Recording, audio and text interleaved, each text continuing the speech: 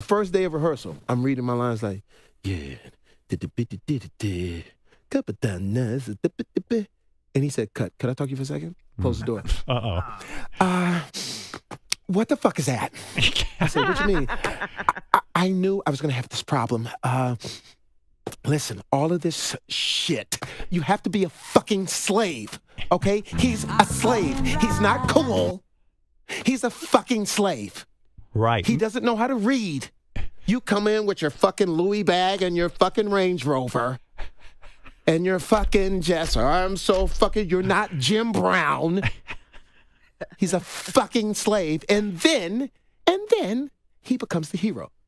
But lose that shit. Door swings open, he walks out. Wow. Would you work with Quentin Tarantino again, or is it just too goddamn... 1,000 times. Oh, you would.